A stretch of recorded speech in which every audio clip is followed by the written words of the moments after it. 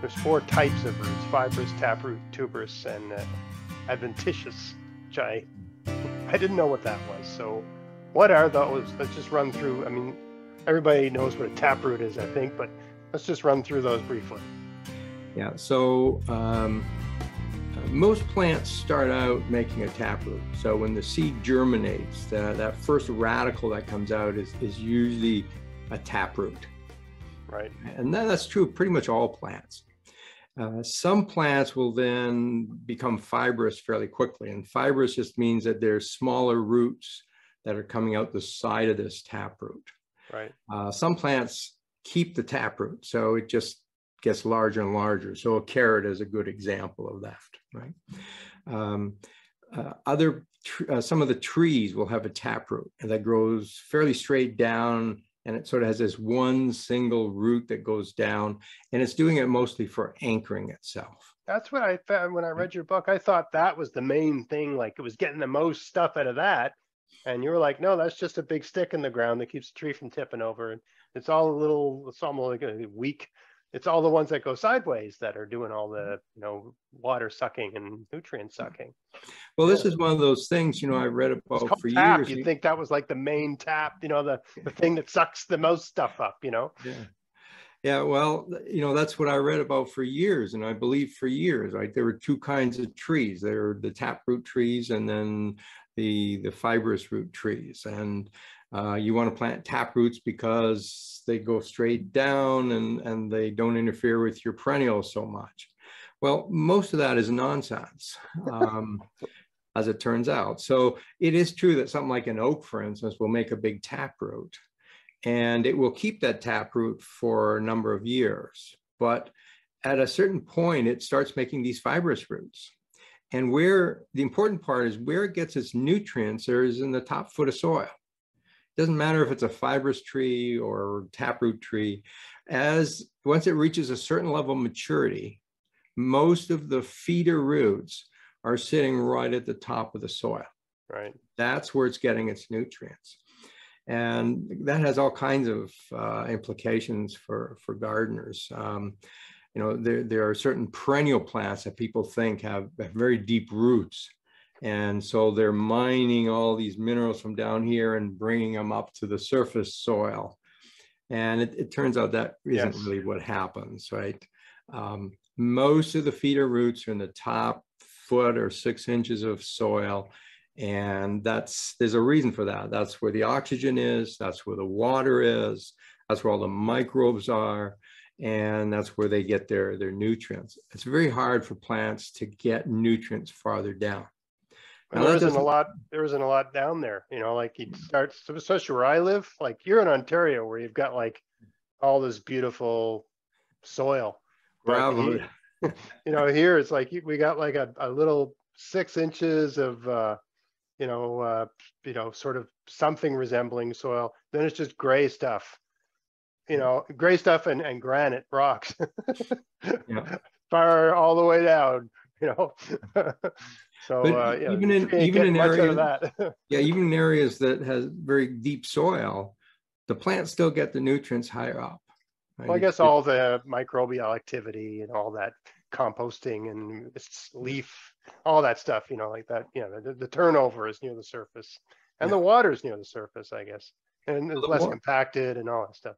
Yeah, the water and air are critical, right? So air, So, we want soil that's like 25% water, 25% air. And the deeper you go, the less air you have. So plants have trouble, the roots have trouble living down there. Right? So it all happens at the surface. And so this idea of taproot is really just a temporary root for trees. Now, some of our vegetables have taproot. So carrots do make a definite taproot, and dandelions have a very definite taproot, and so on.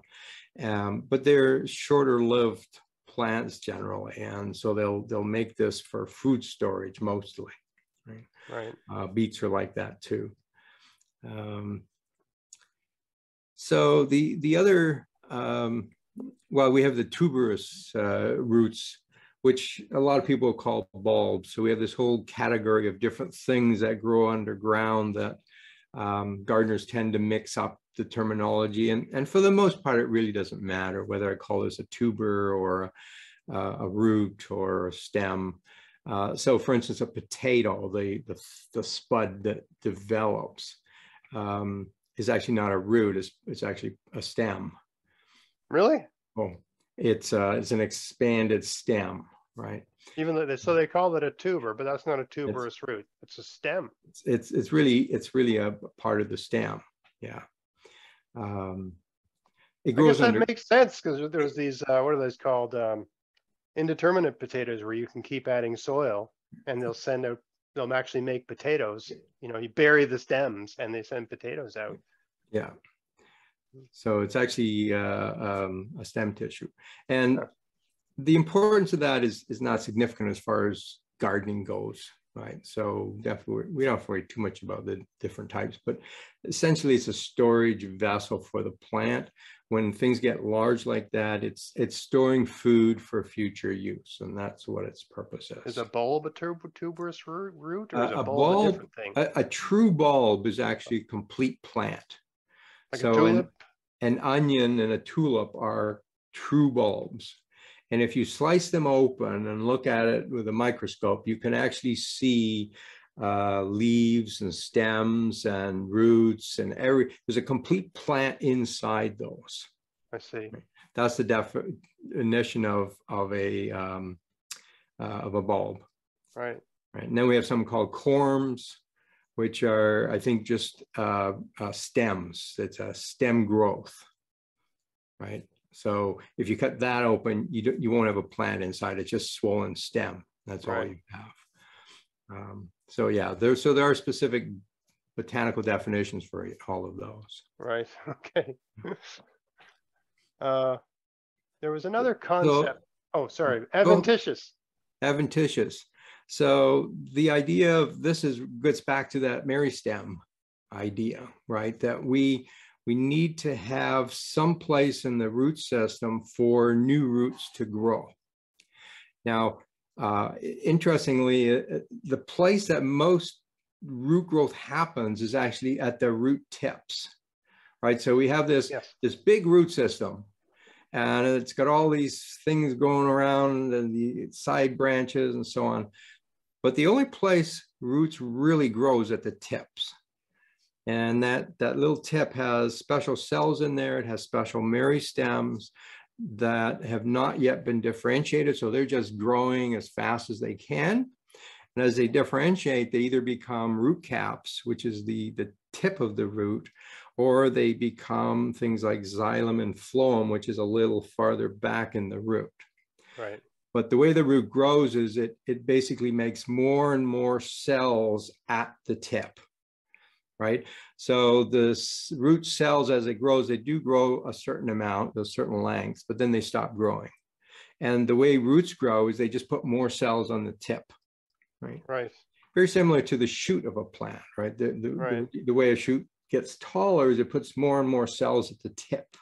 Right. It's not going like this. It's accruing, or whatever the term is. Yeah.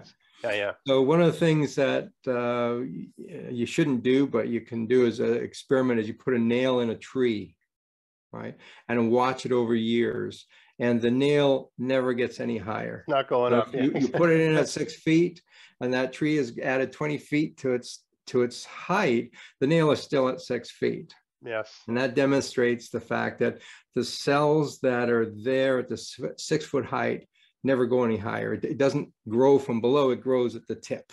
Right. And roots grow the same way. Right. Right.